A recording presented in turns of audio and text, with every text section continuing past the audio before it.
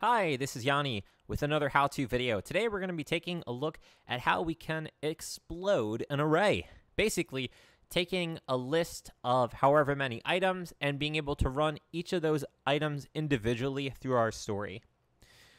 So I have this get cat pics HTTP request. I have it set to reach out and find 10 cat pictures. When I click on run, I'm going to click on the events in the top right-hand corner, and when I look at it and I expand this data, I will see that there is all of these cat pictures. So if I just look at one, boom, it's a cat picture. So what I want to do is I want to take all of these items and explode them individually. So I'm going to grab an event transform, pull it onto my story, click and drag this arrow from the get cat pics into my event transform. I'm going to call this, when I select the event transform, I'm going to call this explode array. I'm going to change the mode to explode.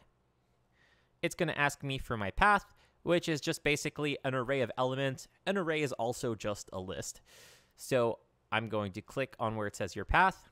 I'm going to delete all of this text.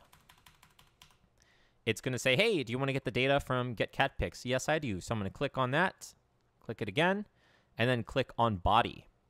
You'll notice on the bottom right-hand corner under result, it's going to show me the array that I'm looking at. So I see here are the 10 different cat pictures, plus it tells us the ID and width and height of the picture, which is actually great information.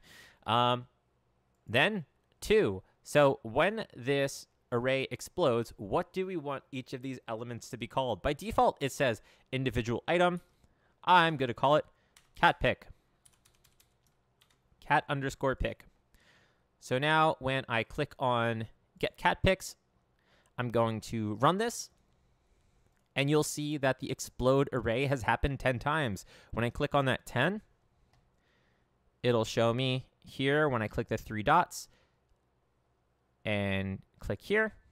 This is basically the cat pic. So here is that cat pic that we just called it. And up here is actually information that is related to when we explode. So the GUID is basically the unique ID associated when you explode an array. The size is how many items are in the array, and the index is what item of the array you're on.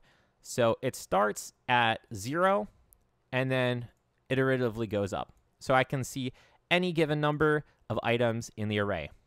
And boom, that's how you explode. Thanks so much for joining me, and I hope to see you next time.